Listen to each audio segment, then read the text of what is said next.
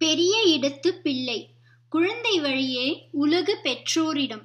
ஒரு சின்ன குழந்தையானால் கூட அது ரொம்பவும் பெரிய மனுஷியால் வீட்டு குழந்தையாய் இருந்துவிட்டால் அதனிடம் எல்லோரும் அதிகம் அன்பு காட்டி கொஞ்சுவார்கள்.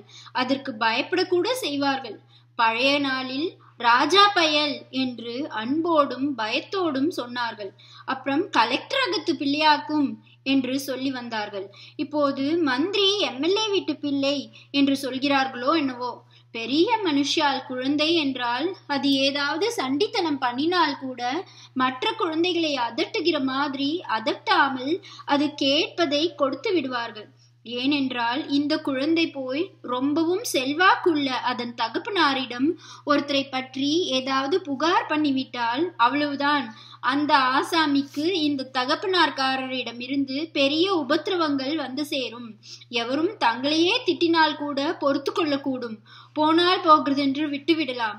ஆனால் காக்கைக்கும் தன் குஞ்சு பொன் குஞ்சு என்கிறார்களே, அப்படி ரொம்பவும் அருமையாக இருக்கப்பட்ட தங்கள் குழந்தையை யாராவது ஏதாவது சொல்லிவிட்டார்கள் ஆனால் கோபம் பொத்து கொண்டு வந்துவிடும்.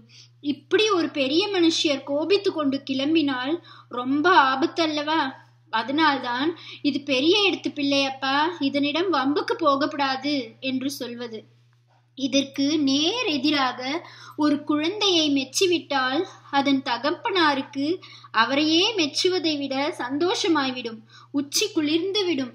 இப்படி ஒரு பெரிய மனுஷரை பிரீத்தி செய்துவிட்டால் சுலபமாக அவரிடமிருந்து பெரிய பெரிய லாபங்களை பெற்றுவிடலாம். பெரியவர்களை நேராக திருப்தி செய்வது கஷ்டம். குழந்தைகளையோ ரொம்பவும் எளிதில் திருப்திப்படுத்தி விடலாம்.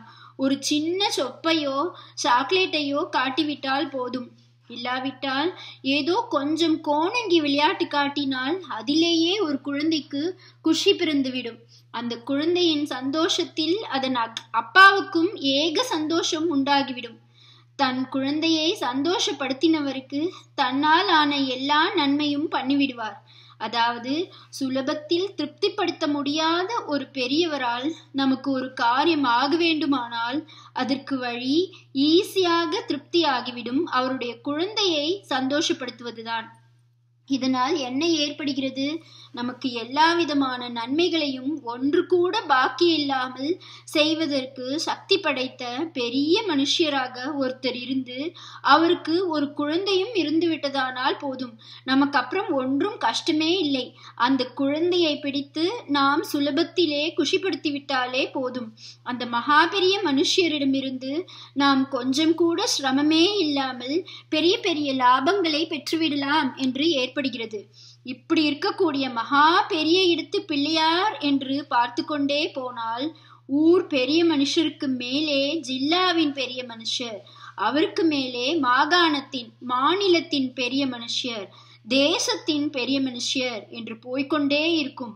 முடிவாக சமஸ்த லோகத்துக்கும் எவன் ராஜாவோ அந்த பரமேஸ்வரனிடம் போய் நிற்கும். ராஜராஜேஸ்வரி என்றே பெயர் இருக்கிற அம்பாள், ஈஸ்வரன் என்ற தம்பதிதான் எல்லோருக்கும் உச்சியில் இருப்பார்கள்.